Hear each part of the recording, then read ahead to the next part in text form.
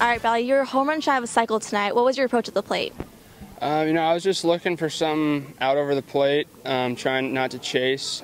I was getting work kind of middle in, so I was looking there most of the day, and I got a couple pitches to drive and had some success. Now, you've definitely made an impact since you came back. Do you feel any pressure to perform after playing for Team USA? No, not really. I mean, I feel like coming back here, I kind of feel like I'm just right where I left off when I left. Good to be back with the guys, a bunch of new guys, but overall, no, I feel like it's pretty similar.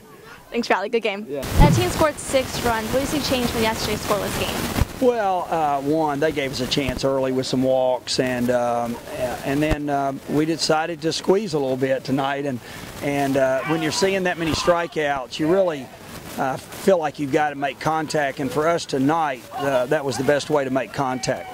Thanks, Coach. Good game.